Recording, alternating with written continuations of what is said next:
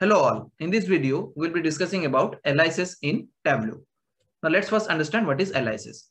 So aliases are the alternate names of the members in a dimension. Now let's drag a dimension, for example, category to shelf.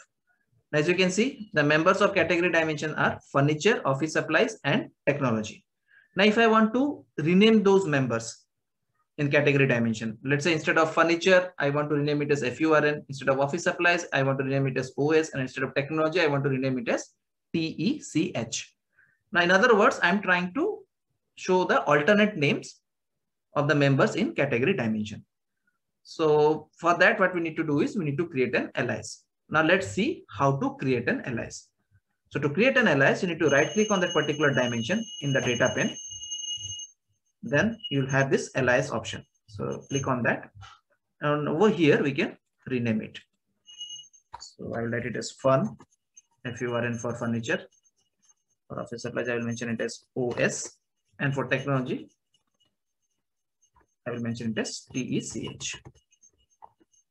Now, once we are done, we will click on OK button. As you can see, it has been changed to FURN, OS, and tech. So in this way, we can create aliases in a dimension. Now let's see how to apply aliases in case of sets. Now we know what is a set. Set is a subset of dimension. So first what we'll do is we'll create a set on market. And over here, I will just select APAC and EU. And I'll give the name as APAC, EU set. Now the requirement is that, okay, when I drag the set, we all know that it shows as in and out. Wherever I drag, be it in the shelf or in the master, it will show as in and out. And what I need to do is, instead of showing as in out, I want to rename it as, let's say for in, I want to rename it to APAC and EU. And instead of out, I want to rename it to other markets or rest of the markets. Because we know that in is nothing but the members of the set. In this case, it will be APAC and EU. And out is nothing but the members which are not present in the set. So that means the other markets except APAC and EU. So let's drag this set. As you can see, it is showing as in out. Now, instead of showing as in out, I want to change it to APAC, EU, and rest of the markets respectively.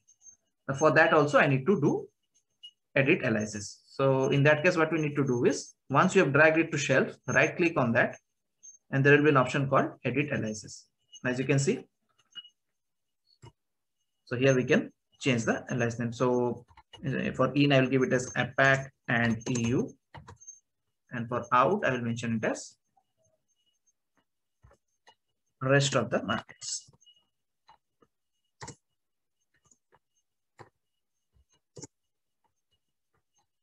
I will click on OK. And I will drag one of the measure, let's say sales. Now, if I want to apply color, so we can drag the set to color. As you can see, for APAC and EU, it is showing as blue color, and for rest of the market, it is showing as gray color. And if you want to change the color, just click on this color icon, edit colors, select the data item. Let's say for APAC, I want to show it as green, and for rest of the markets, let's say I want to show it as red color. And click on apply and OK. So in this way, we can apply aliases in sets. So that's it from this video. Thanks everyone.